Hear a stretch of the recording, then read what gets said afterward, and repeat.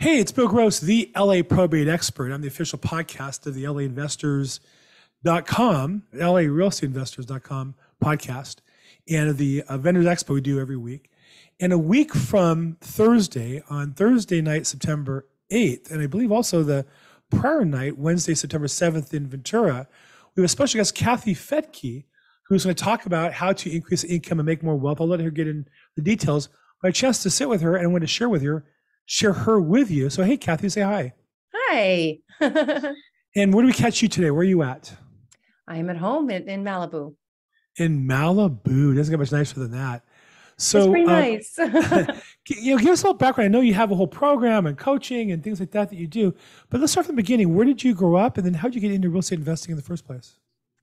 Yeah, I grew up in the San Francisco Bay Area. I think I had tea at the same restaurant that many of the founders of today's big internet companies came from. So I was right in the middle of the Silicon Valley's birth. And I went to San Francisco State, lived in Europe for a couple of years as an exchange student. And then, I wrote all of this in my book called Retire Rich with Rentals. But basically, I had never been taught that there was anything besides just working, putting aside 10%, hoping that by the time you're 65 or 70, you've got enough saved up and that, that you timed the stock market well so that you could actually retire. I didn't know there was any other way of doing things. But yeah, so that's sort of I had a degree in broadcasting at San Francisco State and worked in newsrooms, which again was considered really high pay. But I today when I'm in newsrooms, kind of as the expert, not so much as the host, I have a lot of the newscasters asking me what I do and how to create passive income. So your book, Retire Rich with Rentals, it's on Amazon, and there's a link here to it if you're interested. Tell me about how did you start in getting rich? What was the impetus?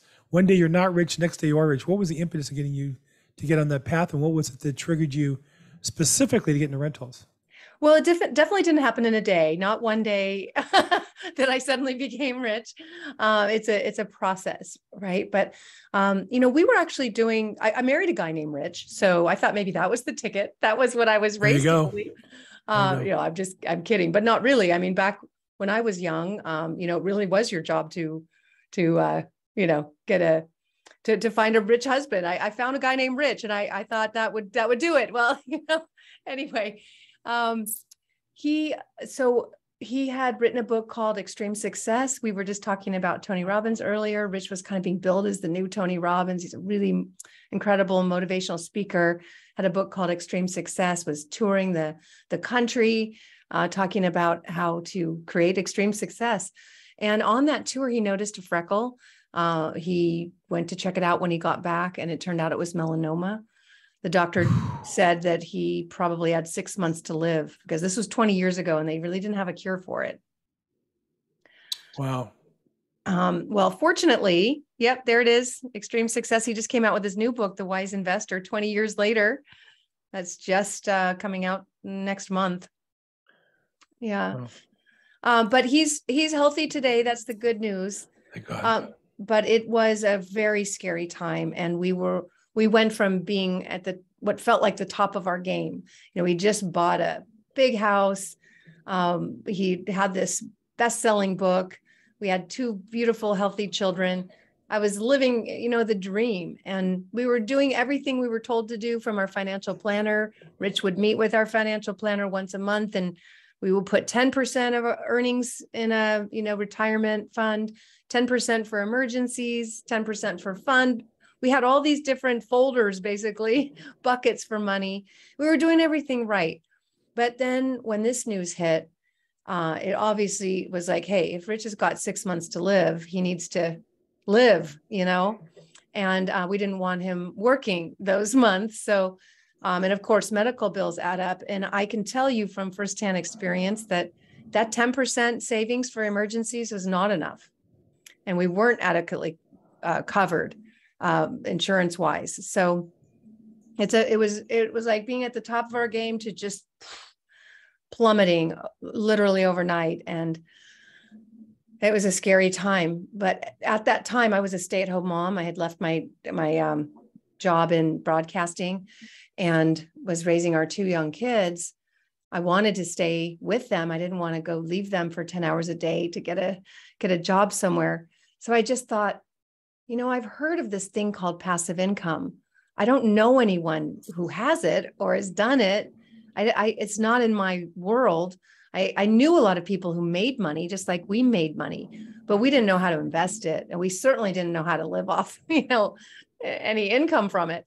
So this became my obsession to just find out, is this something that anyone can achieve and attain? Is this ability to live the life you want and have money coming in passively?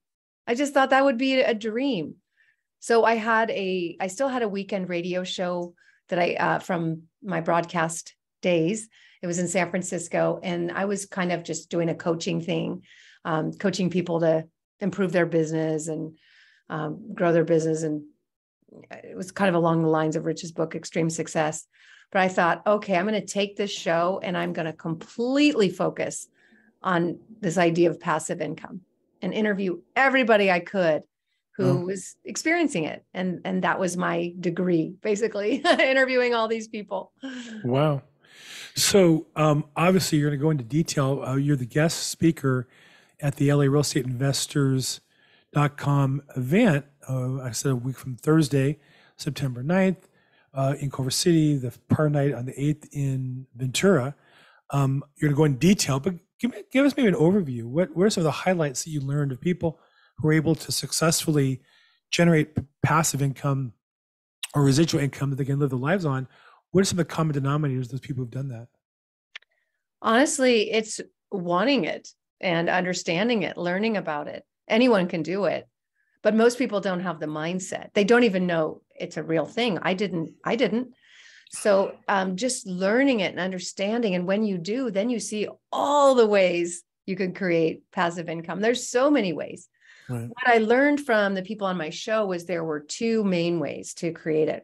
One was through operating a business, kind of creating a self-managed business that runs itself. That's one way to create passive income. And another, which generally people would do both, was real estate, because that's an asset. It's not always passive, but it certainly can be. So if people made a lot of money in their business, they would invest it for the long-term in passive income in real estate. So it was usually both of those things. So that just opened my eyes.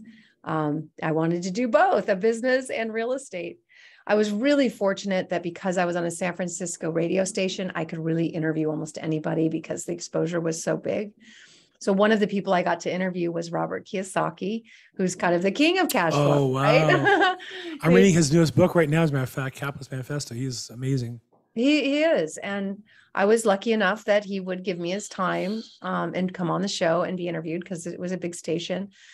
And that's where, there were so many people who changed my mind and expanded my mindset.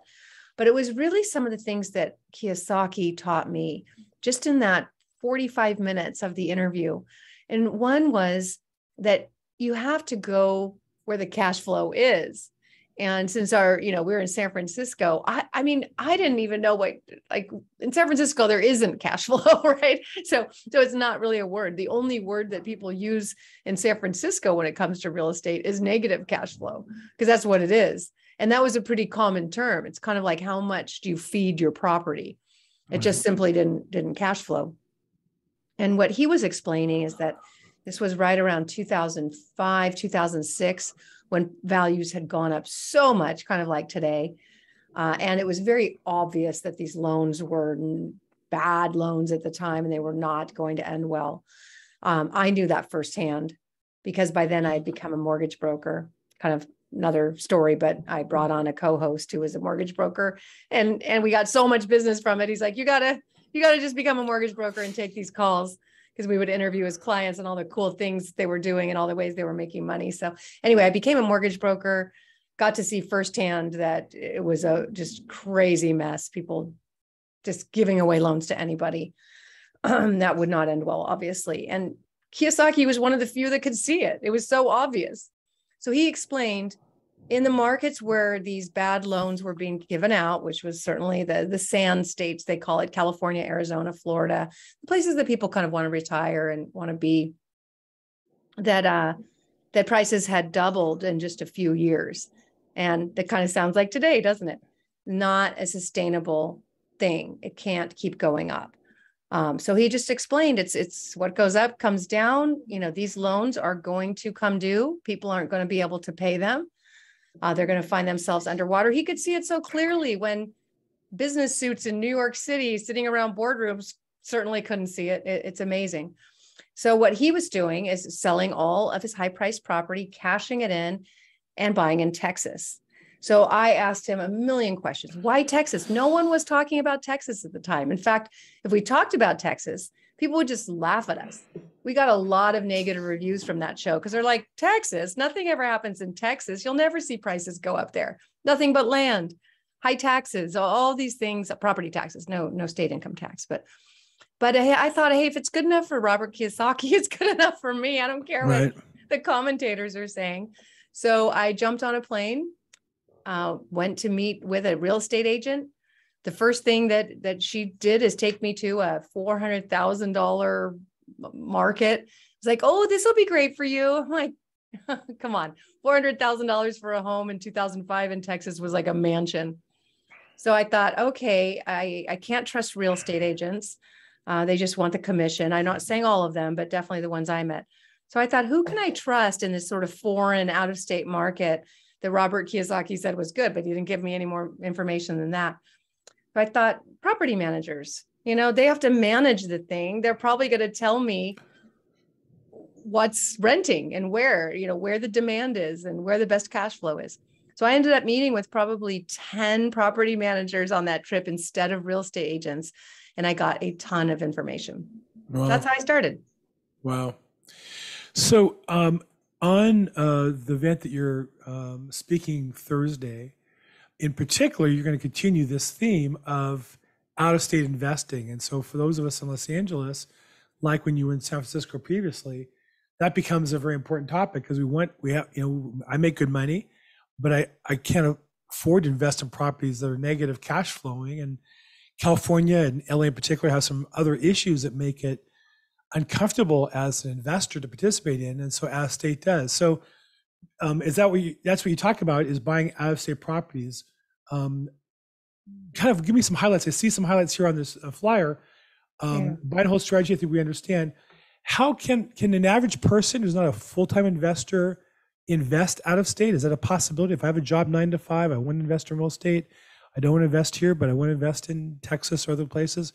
Is there a reasonable methodology for me to get there where I'm investing as a part-time passive investor? Absolutely. I mean, we later created a company called RealWealth because once I came back with 5 properties and then went back and bought 5 more and talked about it on the show, then everybody wanted to do it. So I just shared my information, who's my property manager, who's my agent, who's my repair teams, all this. I just shared it and I shared it freely. And I thought, well, gosh, I probably need to make it a real legitimate business. So I had my real estate license then, and we just made a broker to broker arrangement with the real estate agents out there. That's how we make money. So to answer your question, like there's 3 things that I learned from Kiyosaki in that interview, and I still follow today, almost 17 years later.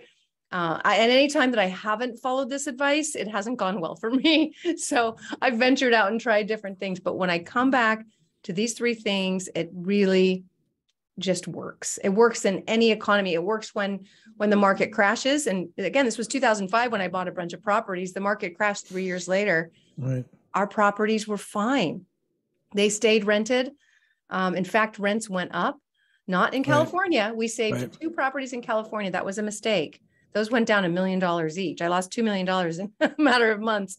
Ouch. But in Texas, the rents went up. They stayed rented. They stayed rented through COVID. I've seen the ups and the downs, and this buy and hold strategy works if you do it right. So in answer to your question, can you invest out of state? Of course. All the people we help are busy. They're busy football players, they're actors, they're tech people. They don't have time to fix properties or do fix and flips or any of that fancy wholesaling or subject to, all that sounds great, but they don't have time. They already have jobs. They don't need another job. So the buy and hold is really for busy people, in my opinion.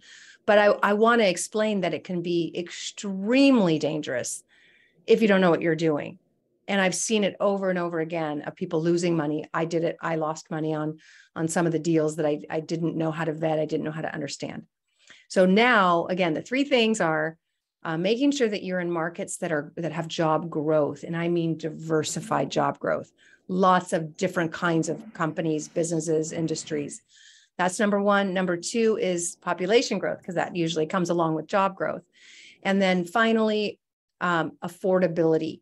So in an area where there's all this growth, but the values are still affordable, the rents are still affordable, that's a recipe that will make you wealthy, because you've got plenty of people, working people, who can afford what you have, but they can't build enough to keep up with growth. Generally, in any market that has a lot of job growth, generally they can't build enough housing to keep up with it. And that means that over time, the values go up. So you get cash flow and appreciation. And that's my favorite. You lit up and you said cash flow and appreciation. You two best friends, it sounds like. Yeah. Well, look, I know you're going to cover all this in detail upcoming, so I don't want to go through all of it, but my goal was to kind of hit some of the highlights. I really appreciate you sharing with us. Next week, Thursday, September 8th in Los Angeles, Culver City area. 6:30 is when she speaks. Before that is the Vendors Expo, and it's free. And come and see Kathy and hear her and see her program in more detail, and she'll invite you to participate more if you're so inclined. And the night before that, Wednesday night, September 7th in Ventura, same basic program. So Kathy, thank you so much for spending time with us today. I really appreciate that. Look forward to seeing you a week from Thursday. Wonderful. See you then. Thanks for having me on. Bye-bye.